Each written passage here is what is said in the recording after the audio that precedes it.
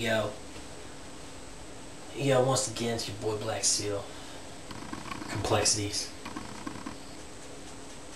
Until It Tears series.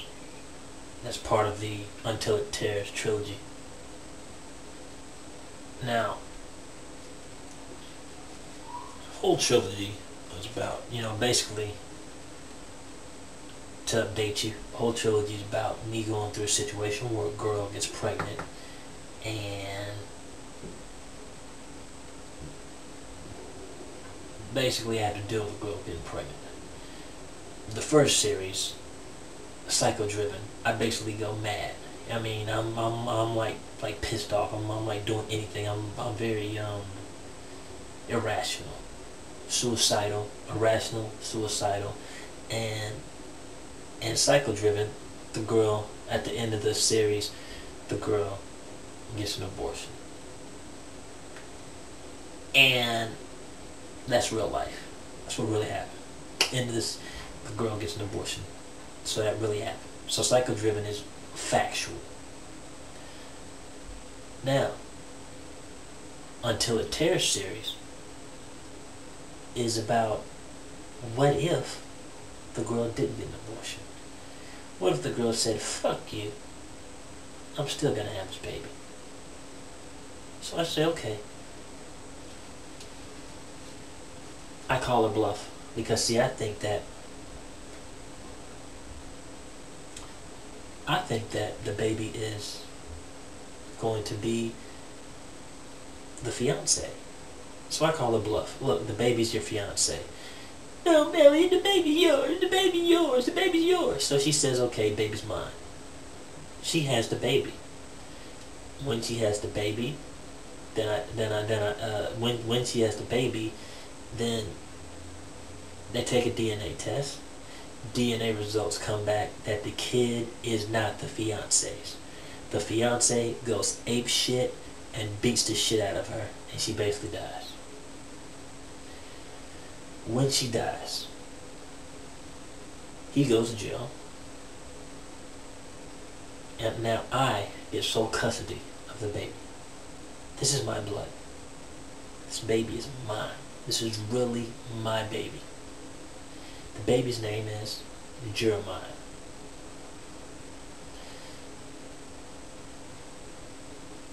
Jeremiah, once again, every time I look at this baby, it reminds me of her, the bitch that betrayed me. So in this whole series, I do not like Jeremiah. I hate this baby. I refuse to call this boy Jeremiah. I refuse to call him Jeremiah.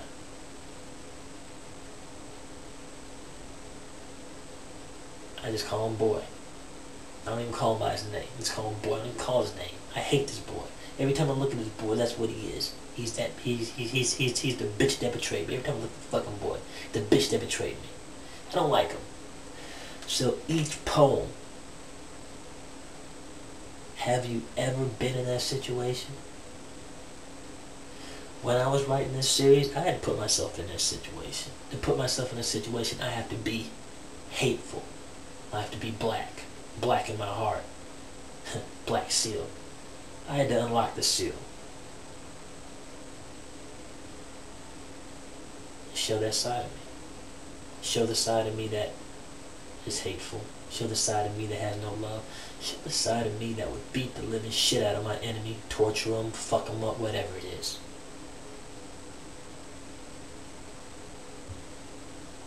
I had to be that. I had to be that fucking person. There are people that could read these pieces, that could relate to it, because they felt the same fucking way. God, boy, if you wasn't my kid, I'd beat the living shit out of you. People that felt that way. But in this series, I do a lot of neglectful things. I say a lot of bad things to the kid. I treat this kid like shit. And it's very sad, you know? It's very sad how I treat this kid. I sit there and I try to put him in a tub and then put the AC on him so he'll get a cold and get sick. Or I sit there and I try to leave him at the park. Or every time he wants to do something, I say, no, no, no. And at this point, my baby mom has found out. She moves to Miami. Takes my daughter away from me. My family. Distances himself from me because I'm not the same fucking person. My mom is telling me, cool out, cool out. Stop being like that towards a boy. I'm like, fuck it, fuck it, fuck it, fuck it, fuck you, fuck everybody else. You don't know what the fuck I'm going through. I can't get rid of this. This little kid here, this motherfucker won't go away. He's mine. He's here. There's nothing I can fucking do. There's nothing I want to do. So, during this series, I meet somebody.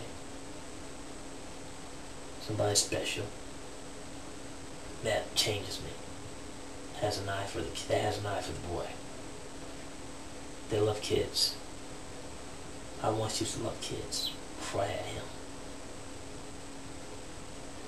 I sit there and I click with the girl, connect, and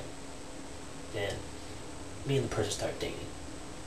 I've already alienated my mom, I've alienated my family, I've alienated my friends. The boy, he doesn't even talk to his cousins. He doesn't have very many friends.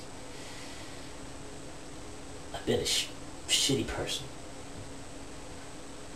This person comes along.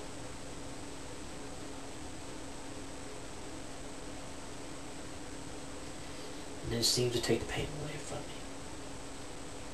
You have somebody that can do that. And for the first time, I see that little boy as my son. I see that little boy as part of me. Someone that needs love, just like me. See, in this series, once again, this is conceptual poetry. In this series, that little boy represents innocence. He represents the innocence that I lost along the way.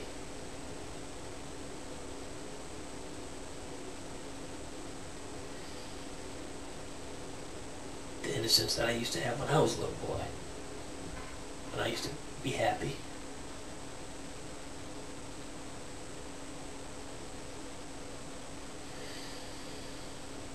And in this series, he's as pure as ever. Just like my innocence was when I wasn't corrupted. When all I had to do was just be a kid and have fun. No matter what I did to the boy, what I said.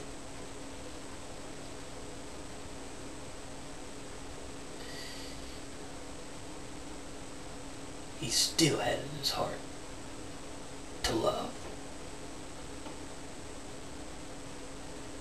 And towards the end of that series, that's what I finally do. I realized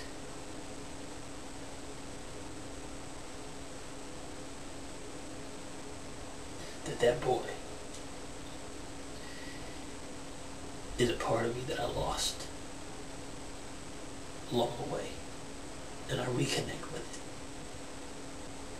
Finally, reconnect with the part of me that I lost. My innocence. Which the world took away from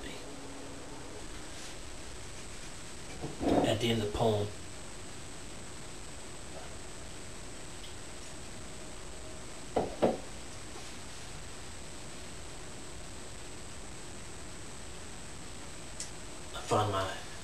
after making sweet love to my new woman, I go down and she leaves. And when I finally awake, I awake to my son being choked up in an apron from trying to get some cookies off the cabinet.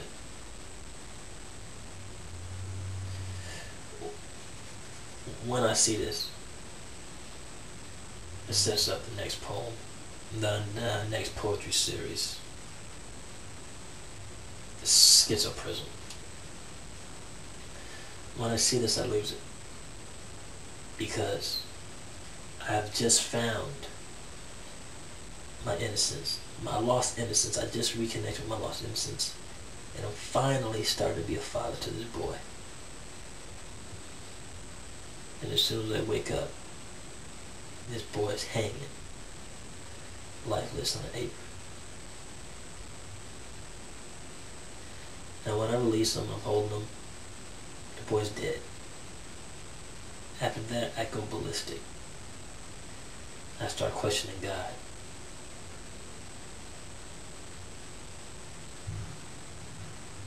When does it end? When are enough tests enough? When every second I feel like I'm being tested? When is enough enough? How much longer do I have to endure your test before I'm actually goddamn proven to be somebody? 35 fucking years? Or however old in that poem. That's not enough to prove my loyalty. That's not enough to prove to my father that I'm worthy, that I love him. That I have to spend this long chasing the motherfucker? For what? Why am I in this situation? Why is everything always being taken away from me?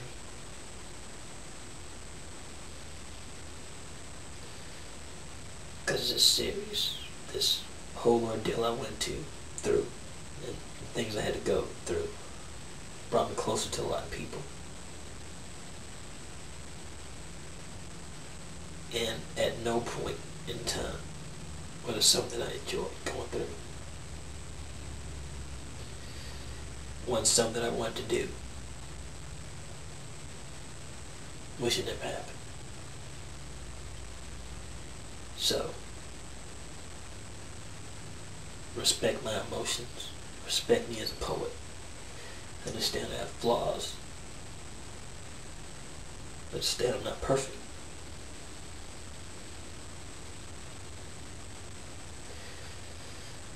And now I'm in redemption.